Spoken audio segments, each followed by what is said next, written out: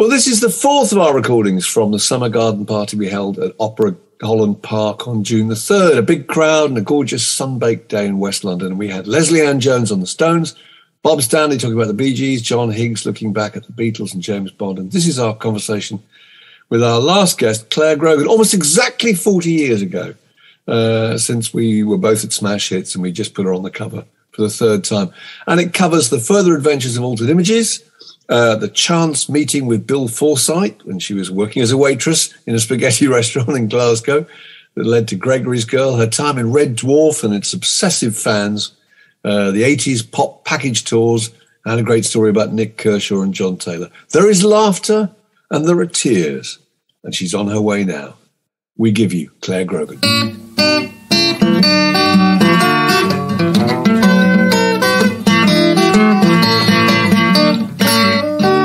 You're listening to a podcast from The Word.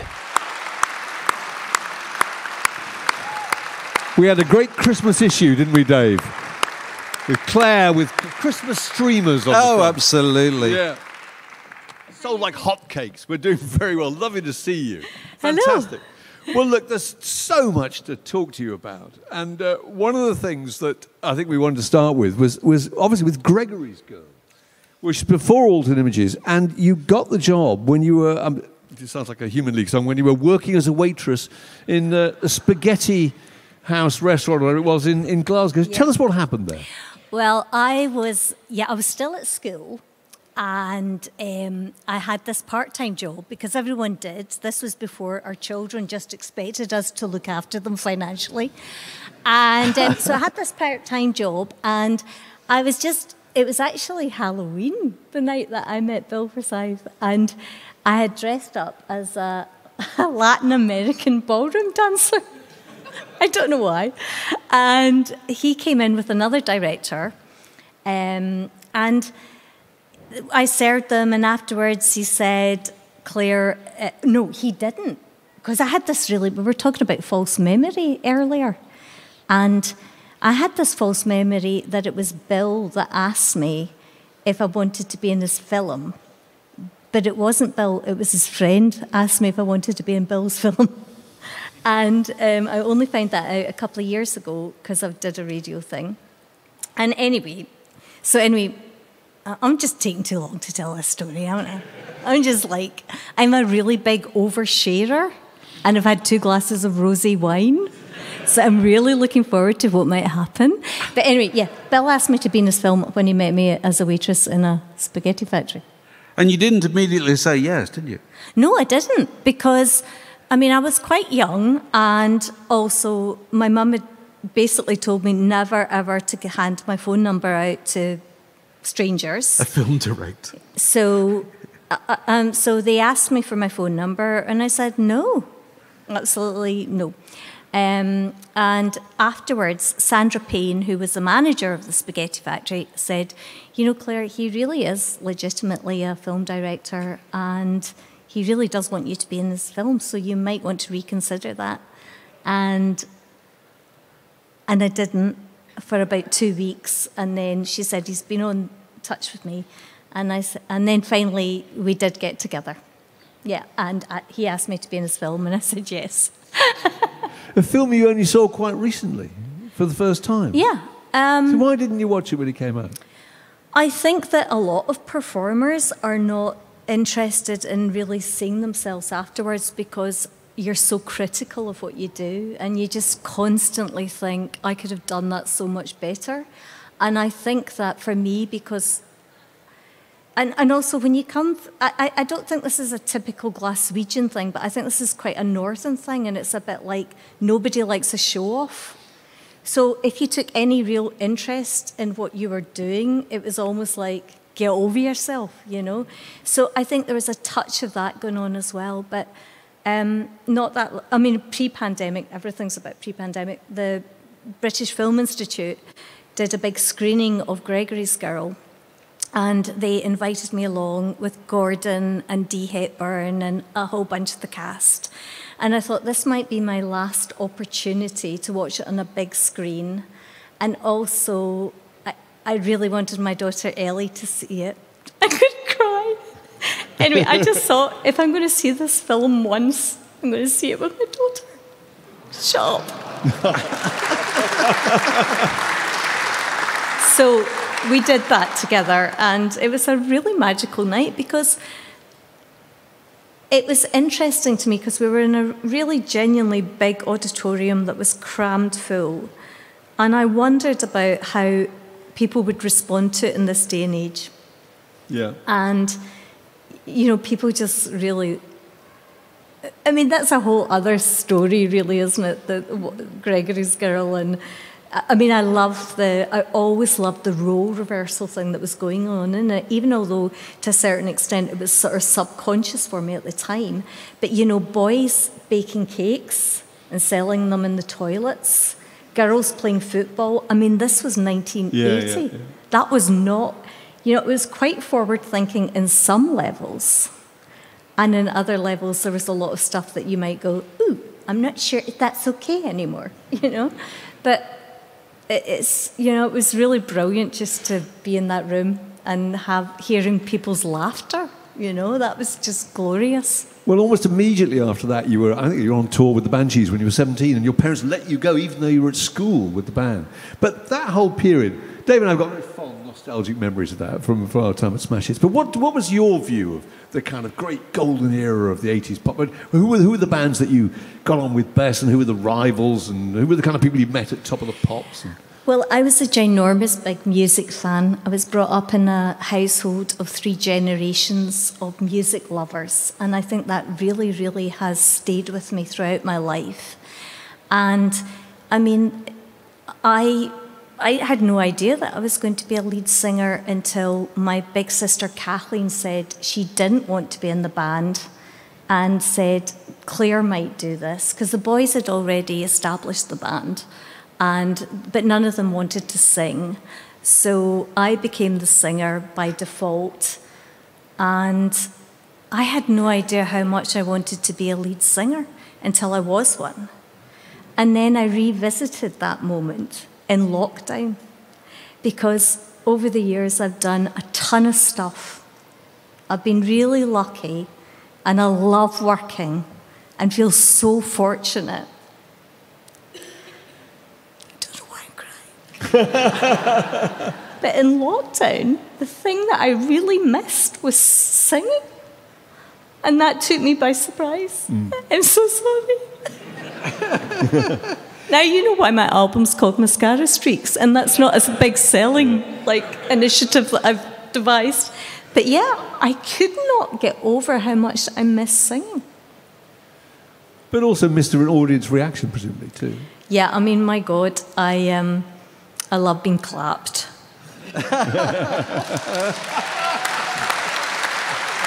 I like a big cheer.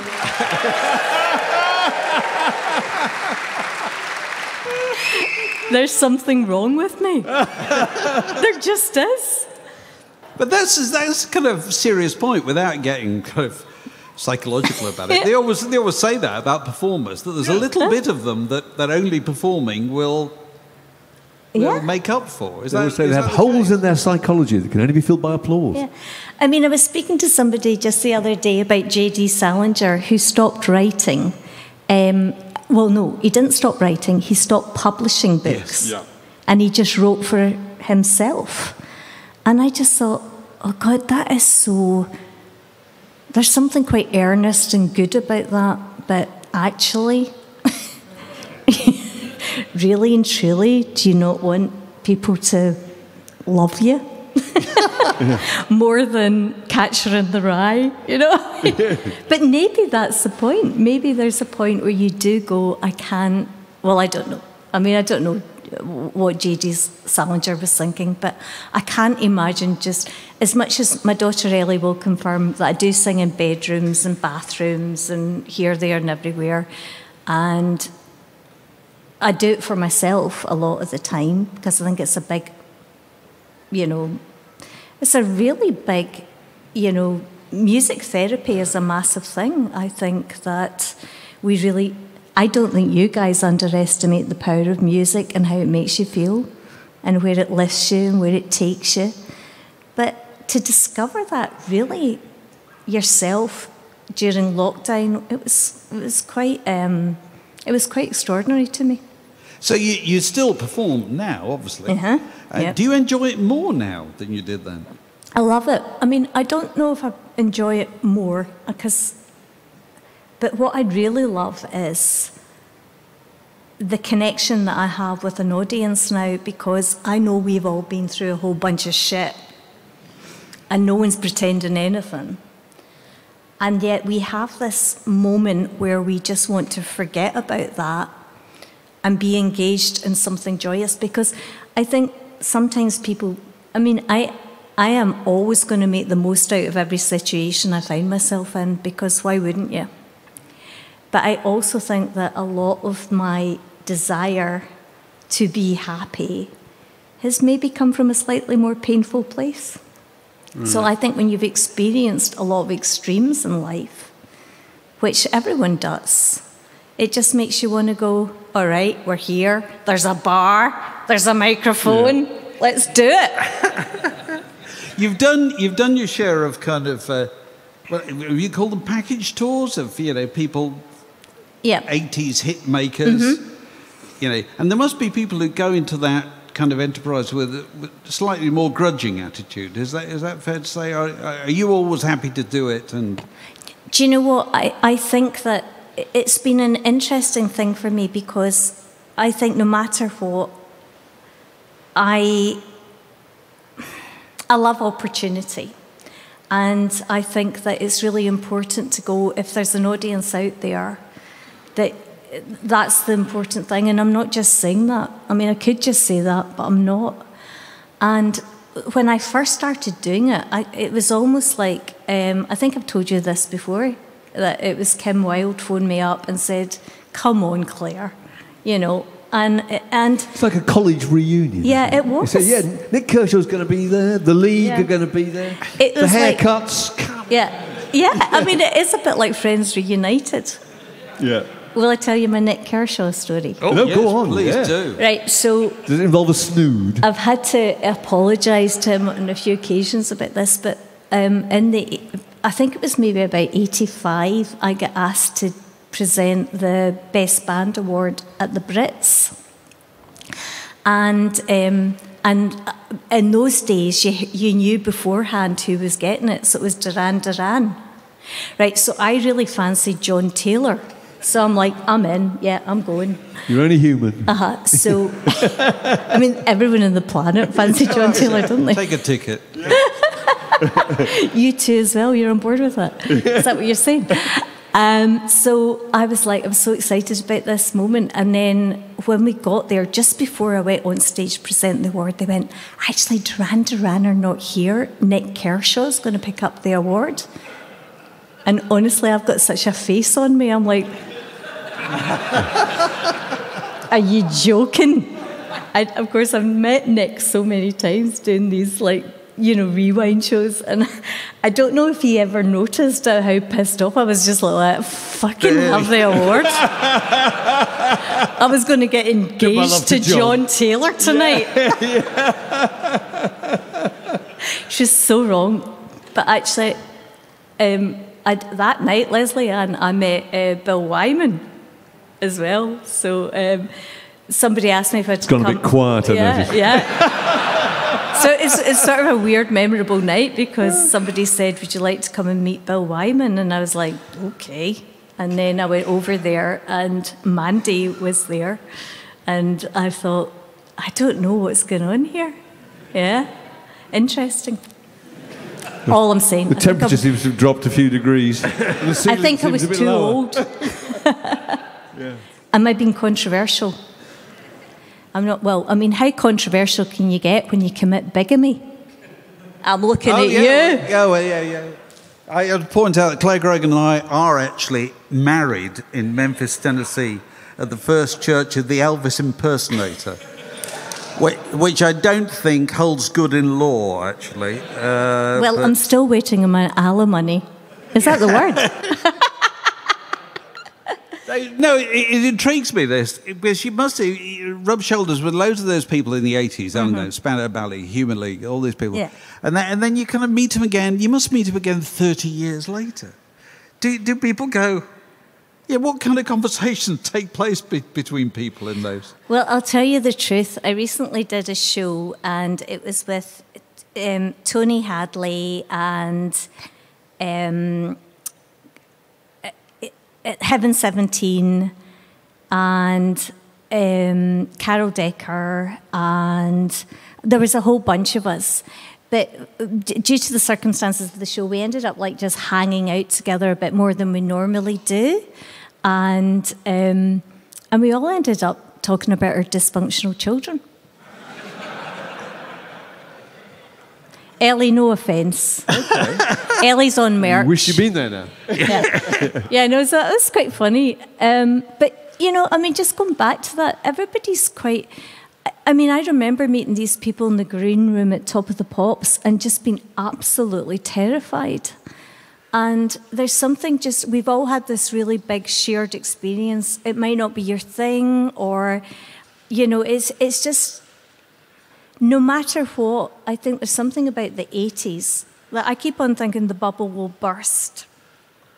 And it hasn't. And actually, I just think the songs are really good. Maybe that's all it is. I don't know.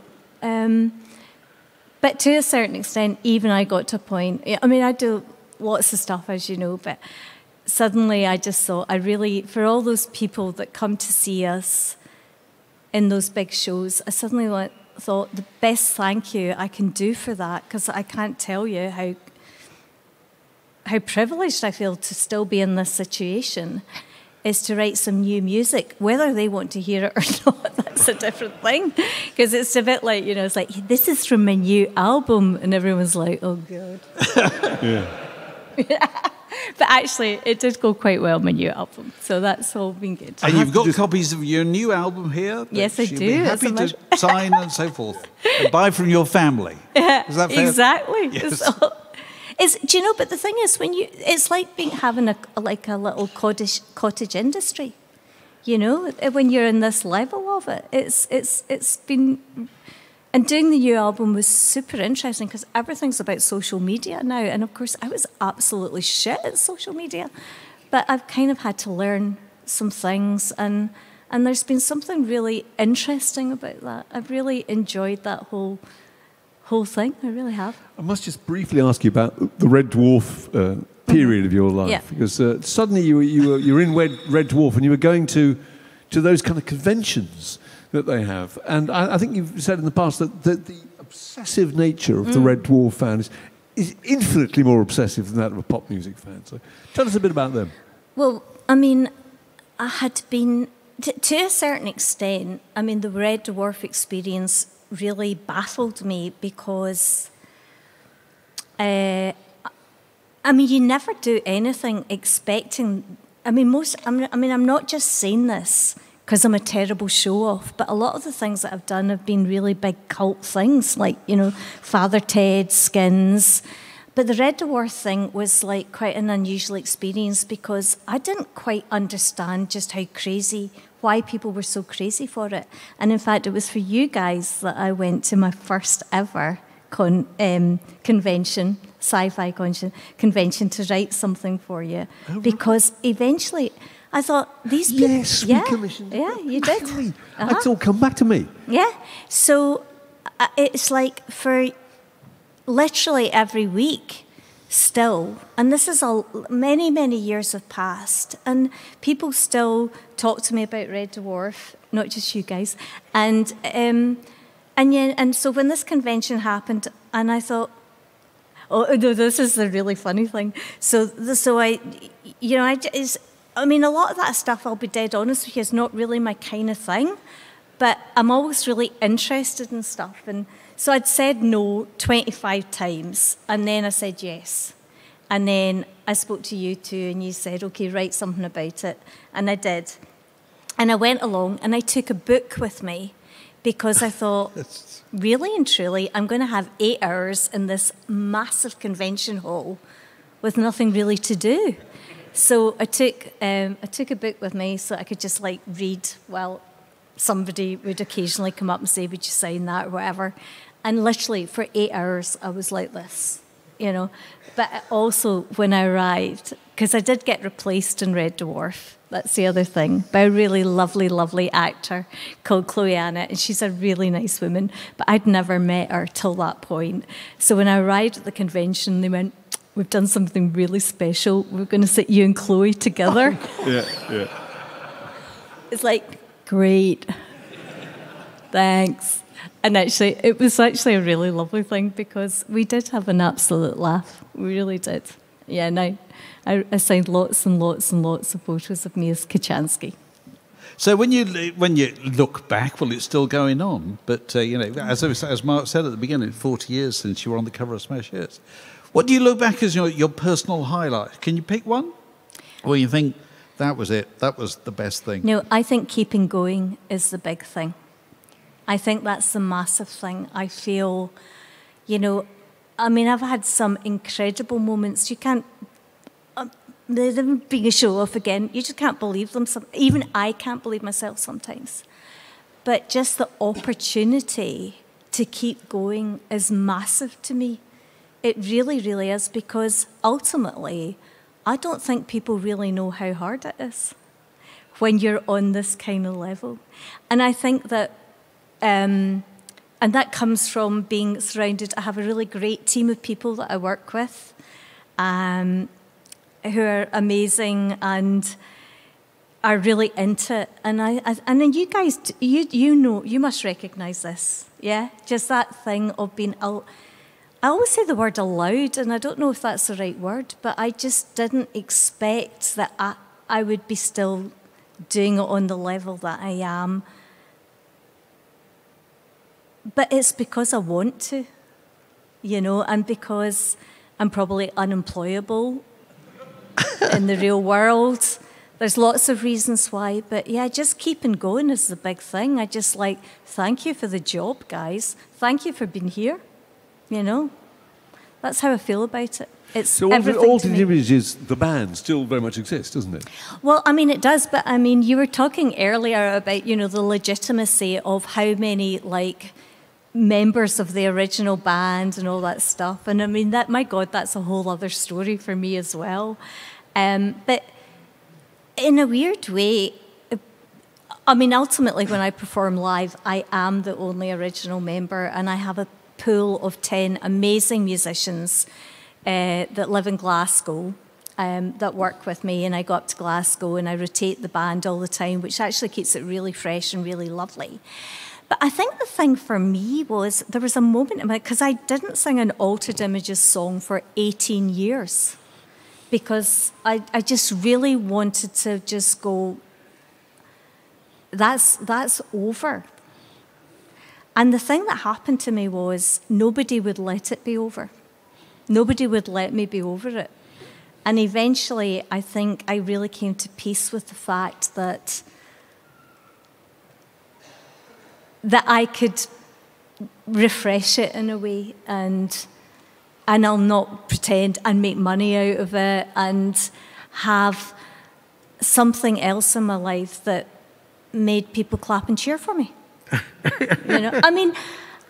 It's hard to describe, but it was just, as I say, genuinely Kim Wilde phoned me up, and we were doing an arena tour with the Human League, and Kim, and she said, "Come on," and I kind of thought, why not? And I was probably going through quite a difficult period in my life at that point, and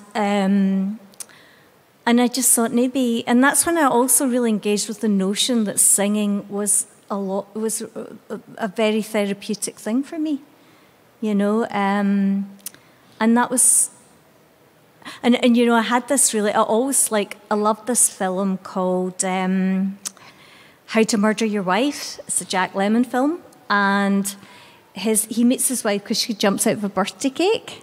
Yes. So I thought, oh God, if I do this tour, maybe I can jump out of a birthday cake.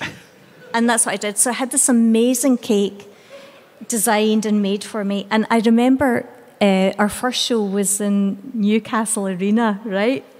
So I'm sitting inside this big stupid cake, right? It's so beautiful though.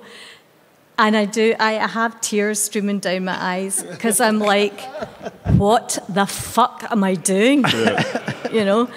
And the intro to my part of the show is like the intro to Happy Birthday. And I get wheeled out onto stage and I could just hear the whole audience singing Happy Birthday. And I thought, I'm going to be all right. Yeah.